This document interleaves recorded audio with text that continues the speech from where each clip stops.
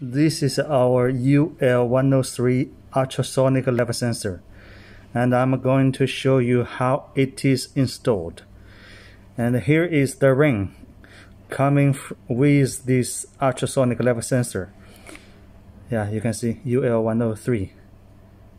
This is a 5 meters. Output 4 to 20 milliamp, or we can make IS485 for you. And we put this ring across this bottom end of this ultrasonic level sensor, and then this thread is M68,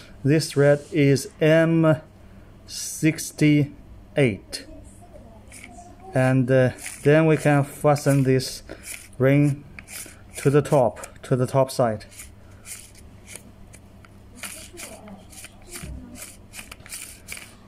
And then it can be installed on your tank and the plate, something like that.